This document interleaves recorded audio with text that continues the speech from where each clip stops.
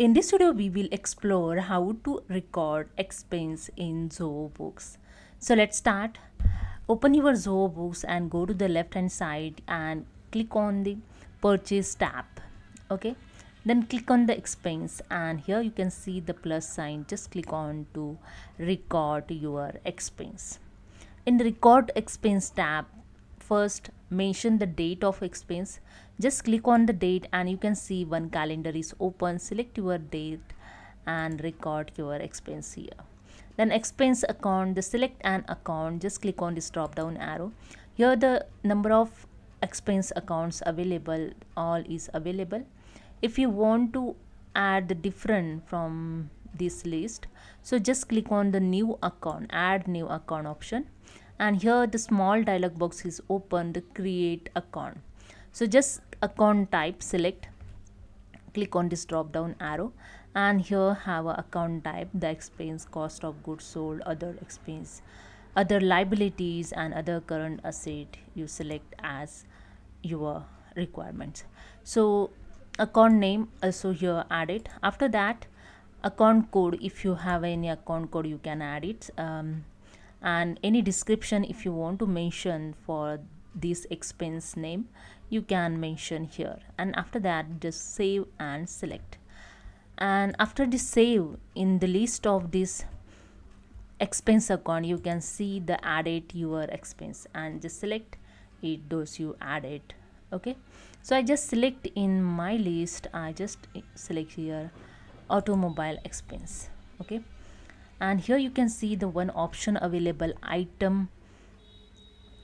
itemize. Okay, so if you have a more than one items, more than one expense item, you can select this option. Just click on this option and you can see here the expense accounts is a automobile expense I already just added. And now you can add new row, you can add here your other expense. Okay, so I just click on the labor. Okay, this way you can add new row to add your expense account. Back to the single expense view, just click on this option, back to the single expense view. Now you can see the already selected automobile expense. Now you can enter here the amount of this expense. Just click on this drop down arrow and you can see here the different currency also available. And if you want to add the new currency, just click on this plus sign to add new currency. You can enter here the currency code, just click on this drop down arrow and you can see here the all currency code available. And then currency symbol, then currency name, decimal place, format, you can select this drop down arrow. Okay, after that the field all this detail, just click on the save and select. Okay, I just close this and you can add here new currency also. Here I'm select INR and here I enter the expense 5000. Okay, then paid through, so select an account, again click on this drop down arrow and you can paid through option also available. There are number of option available, so I select here the petty cash. Okay, then vendor, you can see the red highlighted and star is showing these are the important to fill details. Okay, so date is also important to expense account. Expense account, important amount of expense is required to record your expense properly. Paid through is important to record the expense. So then vendor, so just click on this drop down arrow and you can add here vendor name if you paid the expense with the any transaction, on the any transaction, sales transaction, any purchase transaction, so you can select as accordingly the vendor name also, so it's recorded here. So when you in future when you check this expense and if you want to check this where is expense is done, so you can check all details and you quickly remember. So this vendor related expense here recorded. Okay, same as after vendor selection, the invoice number, if this expense related to the one invoice, so you can mention here as a reference, for your reference mention here the invoice number.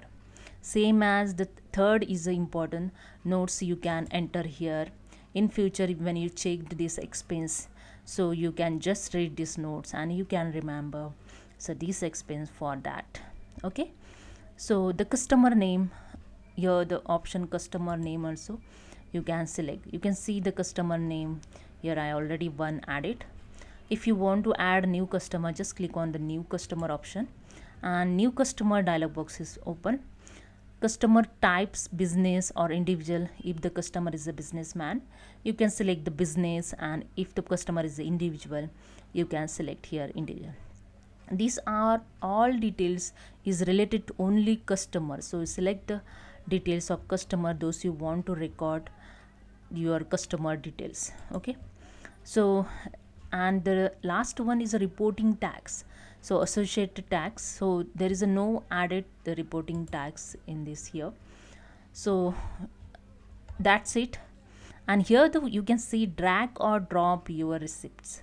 So any expense receipt, you if you have it, you can upload here. Just click on this drop down arrow and there are, see the different way you can upload. Attach from desktop, attach from documents, attach from cloud, and you can see here the different options available. You can upload here your receipt from anywhere.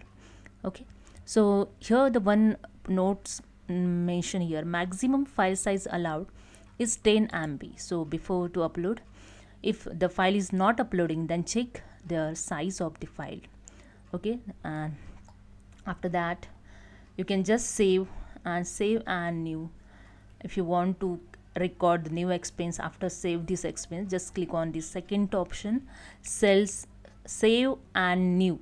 Okay, you can use the shortcut key for this, alt plus and only for save alt plus as. Okay, so I just press alt plus as and here you see the expense details. These are the preview of your expense. The automobile expense 5,000, date also here showing in all expense here in 5,000. And here the paid through petty cash automobile expense, just drag below, you can see the petty cash automobile expense 5,000 debit credit. So and here the uploaded file also you're showing. Here I'm not uploading, therefore it's not showing. Then edit, if you want to edit again expense detail, just click on the edit option and you can edit it. Make recurring expense, suppose this expense is a monthly basis, every month is a recurring, so you can select this option, make recurring. Then if you want to print this expense, you can just click on the print option to print this expense. Just click on this three dot and there are some option available. So delete, if you want to delete this, you can delete it. View general, you can view general. Okay, and here again have a three dot, just click on it. Import expense, if you want to import your expense, here in my Zoho book only one expense I just added. If you have a number of expense and if you want to import it, you can import expense. Export expense. Okay, export current view and the preference, manage custom fields, reference list, reset column weight. So these are the so many option available in Zoho books, so you can use it and you can really do the best accounting in your Zoho books. Okay, so hope you understand. If you have any query related to this expense, so you just comment me, I will reply on it. That's it. Hope you understand this tutorial. If you like this, please subscribe. Thank you so much.